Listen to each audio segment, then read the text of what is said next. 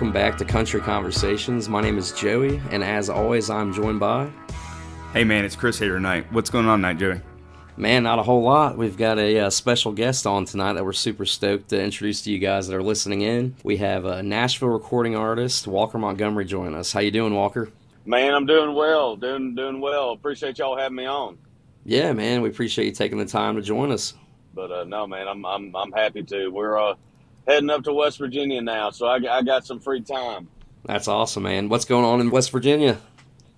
Man, so we're out on the road with Parker McCollum this weekend. So we got one show in Charleston, West Virginia, and that'll be tomorrow night. And then on Friday, we have a show in Roanoke, Virginia with Parker. So that'll be a good one too. Then I got to fly to Hobart, Indiana, and we're doing a fair with Cole Swindell. So we got a jam-packed weekend, but that's the way we like it. That's right, man. That's Right, awesome. man. I was looking at your touring schedule earlier. It looks like you're going to be burning it up this summer. It looks like you were going to be at almost every festival known to man this summer. Man, I'll tell you what. I mean, props to my booking agent. He's done a great job of getting us out there and just trying to make one fan at a time. But yeah, man, we're burning up the blacktop and we couldn't be more happy about it. Like I said, that's the way we like it. It's much better than sitting at home, and especially after 2020 and all that stuff. I need to get my butt on the road and on the treadmill too. But I feel you on that, man. Yeah, we hear that, man. Amen. That's for sure. Yeah, we were talking off air right before you came on, but I'm actually from Charleston, and I have tickets to the show tomorrow night. And the venue, I don't know, probably holds 4,000, and I mean, everybody here in town is super pumped for the show tomorrow night. So it's going to be a good one. I'll tell you what, man. I mean, if you don't come, you're going to miss something special. Parker puts on one hell of a show, man, and he's a great dude. And we got the same manager, so we've been doing some shows with him every now and then. And every time we go out, he's super gracious, and he's a great dude. Like I said, a hell of a performer, and just a really stand up guy. That's cool, man. So you've done some shows with him before? Yeah, man, we've done a handful of shows with him before. Sometimes I'll go out acoustic before him. Sometimes I'll bring the whole band. Tomorrow, this whole weekend's gonna be acoustic. So, but no, man, he's him and his whole camp are awesome. That leads to an interesting question. I've always, I know Joey agrees with this, but anytime that we see an artist acoustically, if they got the chops to do it, I feel like that you always connect with the audience a little bit better that way. I mean, what's your experience going out and playing acoustic as opposed to full band? Yeah, in some cases I would definitely agree with that. Every crowd's different, obviously, but I do love doing acoustic stuff. It's fun, like you said. It's kind of more, you can connect, and it's more intimate, and things happen during acoustic shows that don't really happen during live band shows. Like, I think it was the last time we were out with Parker, man, and we were in Jacksonville, Florida, and my mom called me when I was on the stage, and I just answered it. I answered the phone, and the crowd helped me along, but it was funny. But that's the kind of stuff that you can't really pull off during a live band show.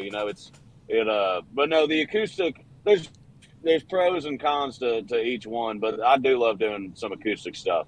Yeah, man, absolutely, for sure. Well, we know that you're on the road, doing shows with Parker and Cole Swindell and everything like that here, but to those that know you and that are fans of yours, it's no surprise that you grew up surrounded by music, with your father being John Michael Montgomery and Uncle Eddie Montgomery of Montgomery Gentry and everything, but what ultimately led you to choosing the path of music as a career? It took a while, to be honest with you, man. Of course, I grew up on the road, on buses every other weekend and stuff like that. So I kind of knew what the tour life was all about and stuff. But we lived in Kentucky, so I didn't really know what kind of Nashville was all about and all that stuff until really I moved down there. And I mean, hell, I still ain't got it all figured out. But it did take a while to get me into music, because my parents surrounded me with sports and, acting or choir or stuff like that. And before that, sports was king in my life. I was playing football and basketball, and but until high school, came around, choir was really the only kind of music that I ever really did, and it kind of took me looking myself. I'm like 6'2", Mm-hmm. and I kind of took myself looking myself in the mirror, saying, "Hey, you are not going to the NBA, or you are not going to get rich throwing a football."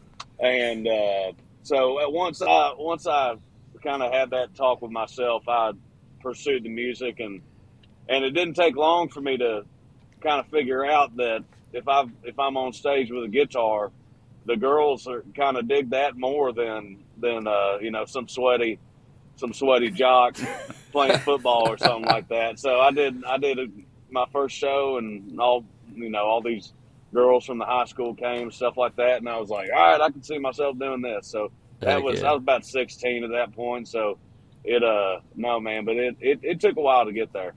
That's Oh, that's awesome, cool, man. man. You grew up in Nicholasville, Kentucky. Is that right? Yep, Nicholasville. So it's a suburb of Lexington, where the University of Kentucky is. It's 25 minutes south. But Oh, okay. but yeah, man, I know it Nicholasville's well. home. How long have you been in Nashville? When did you make the move?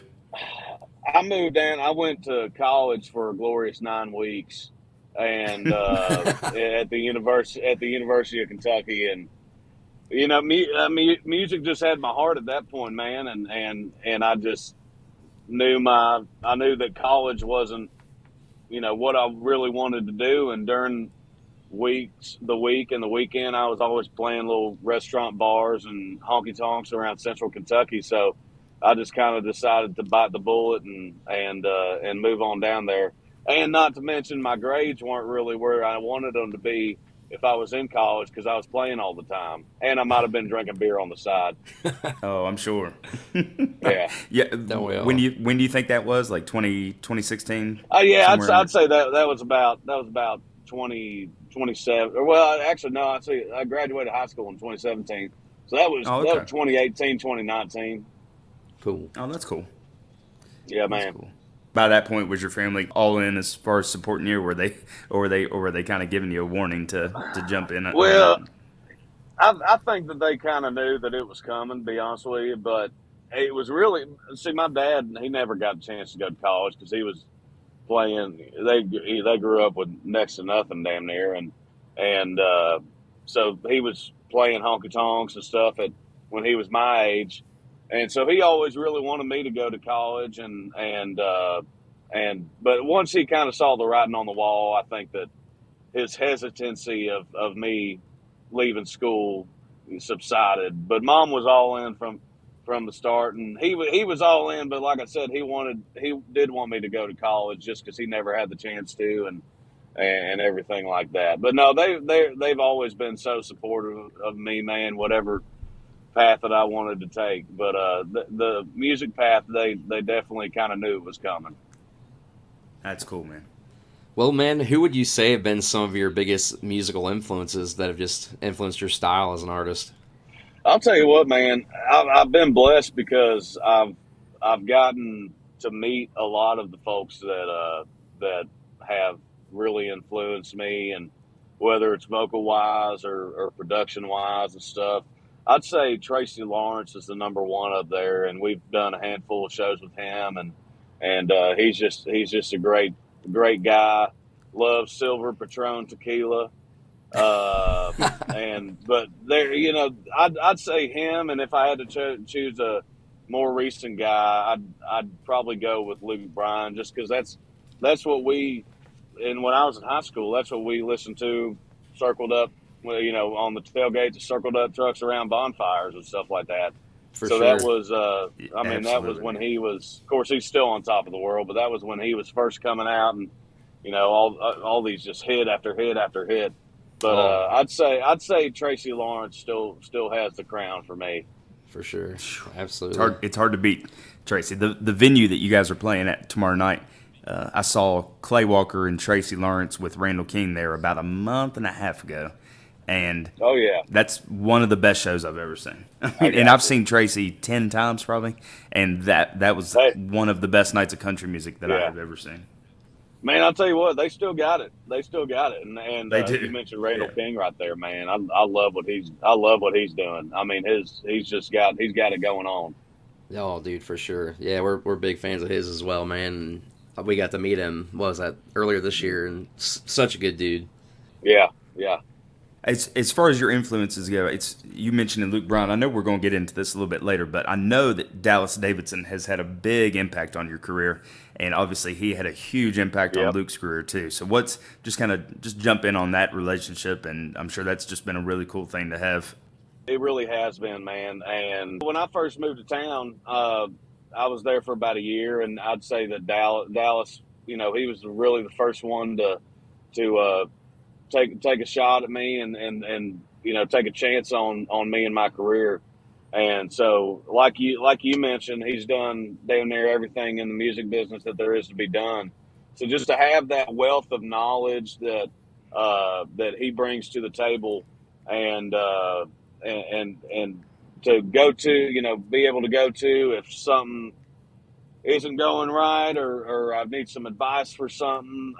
He's definitely a great asset to have and a great ally to have as a mentor. And he's got 3 kids, he's got a family and stuff, and he's a great dad, great husband, but most of all, he's a spectacular boss and a great friend.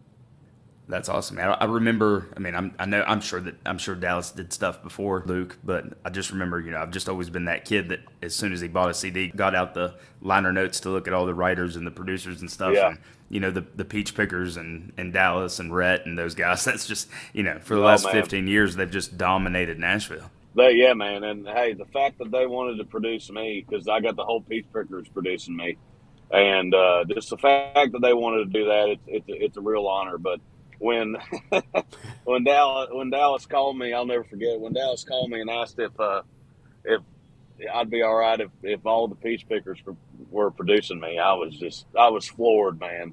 And it's been a really cool experience to just be able to hang out with them and pick their brain and write songs with them. That's awesome, man. Most definitely. Well, you've talked a little bit about some of your influences on your music, but how would you describe your music to someone that's never listened to you before? Dude, it's just down home, and that's about the best way that I can describe it when folks ask me that. It makes you, when I record a song, my main thing is I want it to be relatable, and I've got a lot of hometown songs, and some of it might be redundant or whatever, but it's just the way I feel, and I think that a lot of people feel that way too, just because I love where I'm from. I love the way I was raised, and I wouldn't trade anything in my life for the world. So I think it really it resonates in my songs just the way that I feel. But I'd say it's just down home country music, man. Yeah, I think that's a perfect description for sure from all the stuff I've listened to of yours, so that's awesome, man.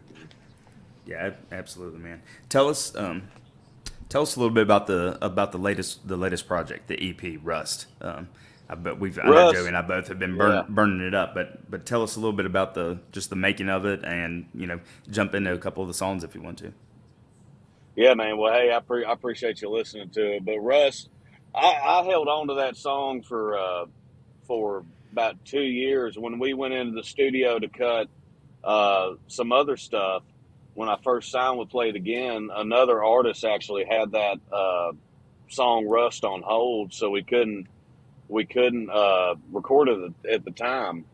But then he never ended up recording it, so we went back into the studio and laid it down.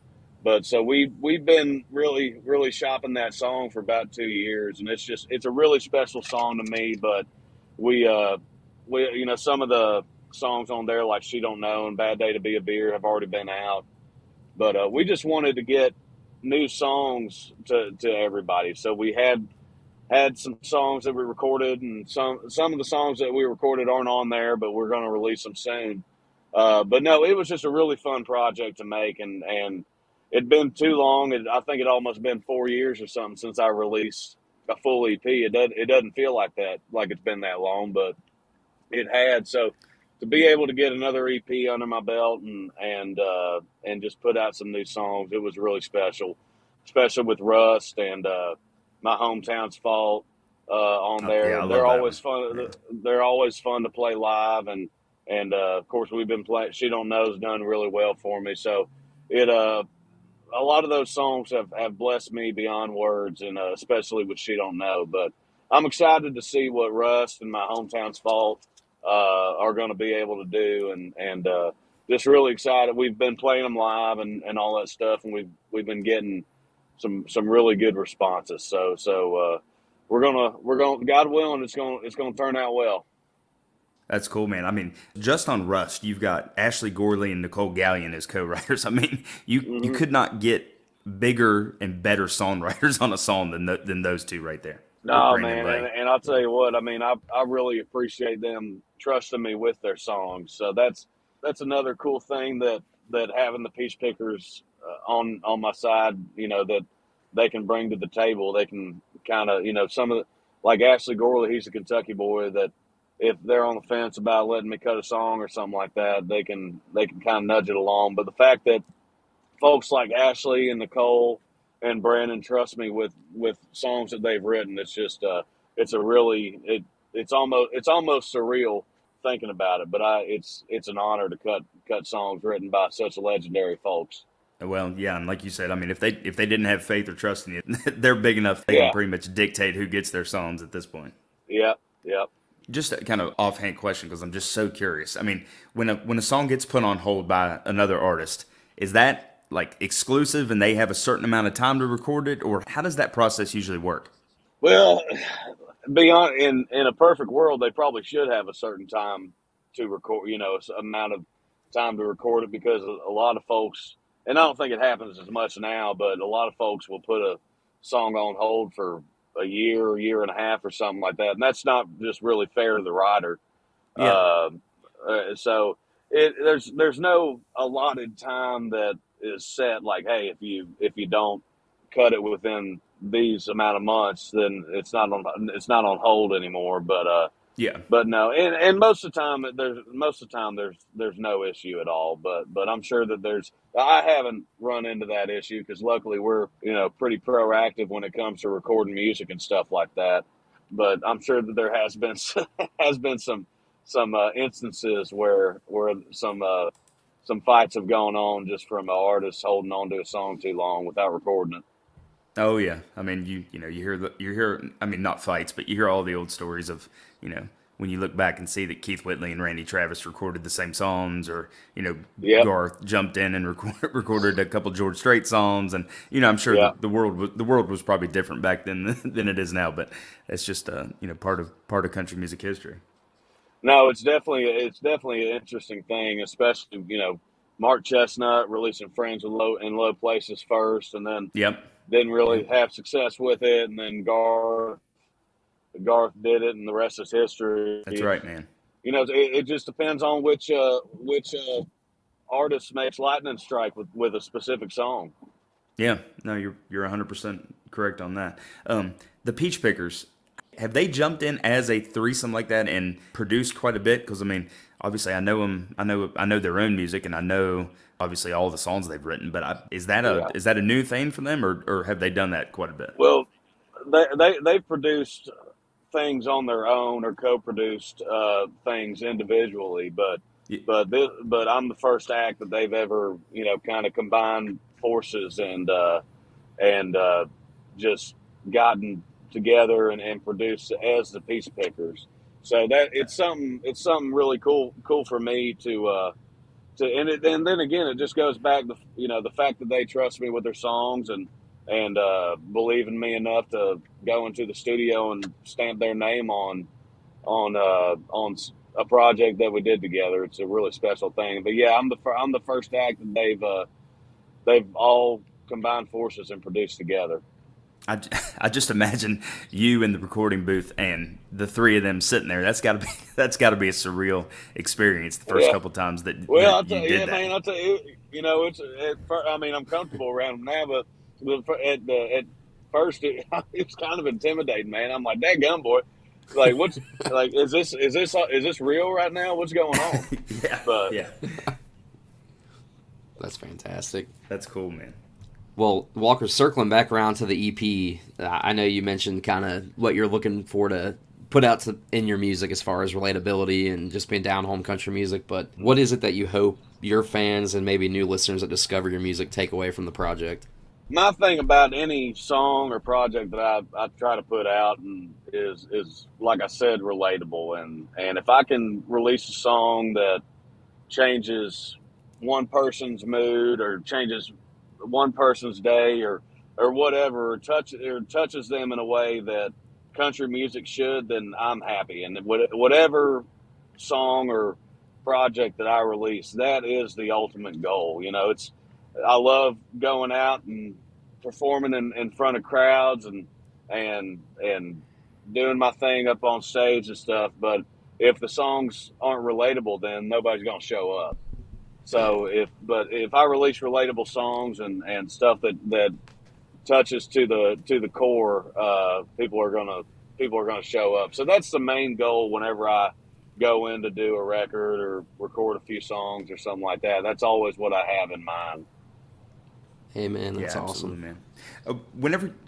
One question: whenever you go into a studio and you have heard the demos and you've practiced the songs acoustically and stuff, and then you go into a studio to record the studio version, do you feel like the music turns out kind of how you had it in your head, or does it just take different turns and sometimes it ends up being different than what you had imagined? Man, most of the time it really does take on a life of its own, and in the studio some magic can happen that just can't happen in a demo session or something like that.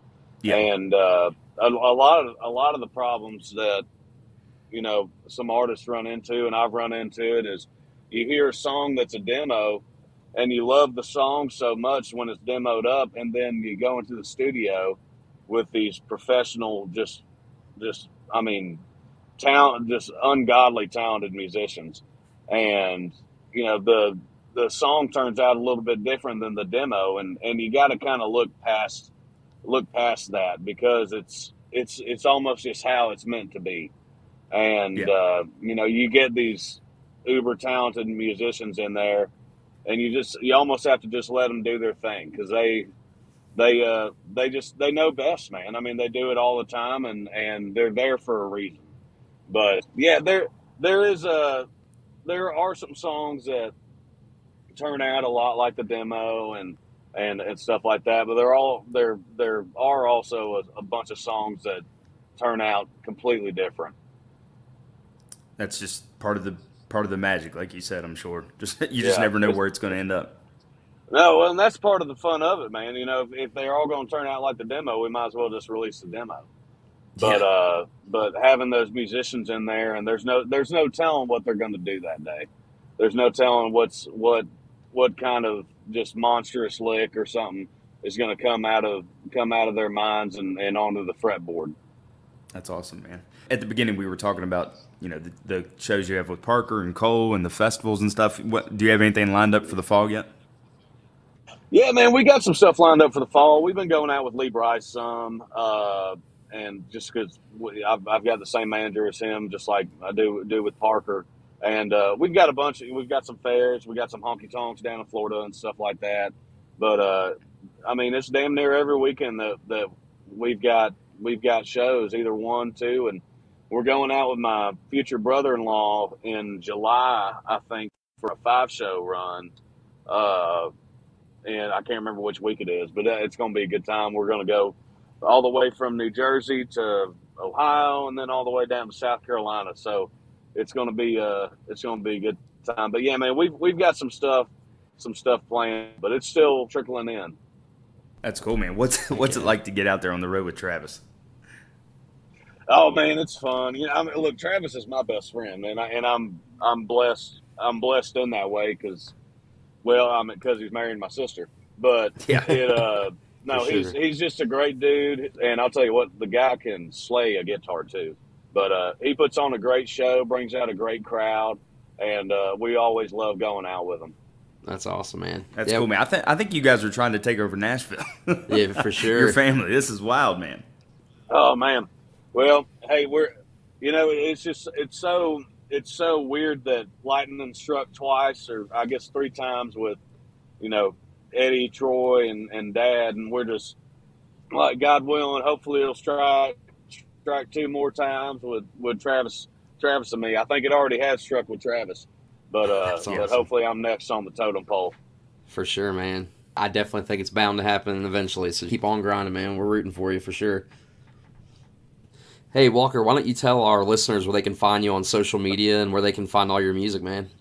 Man, you can look up Walker Montgomery on Instagram, Twitter. If you want to see some football tweets, if I got a good buzz, I'll go on Twitter and start tweeting about football. And but yeah, man, just look up Walker Montgomery. It's the one with the blue check mark. I can't stress that enough. Yeah. But yeah, man, and if you go to walkermontgomery.com, you can find everything there. Perfect. That's awesome. That's cool, man. Cool. Well, Walker, thanks so much, man, for taking the time to chat with us tonight. We truly appreciate that. Hey, dude, I appreciate y'all having me on. Hit me up tomorrow. We'll drink a beer in West Virginia. Oh, I will. Trust me, man. Hell yeah. All right, Sounds guys. good, boys. Well, hey, I appreciate all the support. Absolutely, man. And to our listeners, thank you guys so much for tuning in. Make sure y'all go check out Walker's music. You can find it on all major streaming platforms, iTunes, all that good stuff. And until next time, keep it country and take care of each other.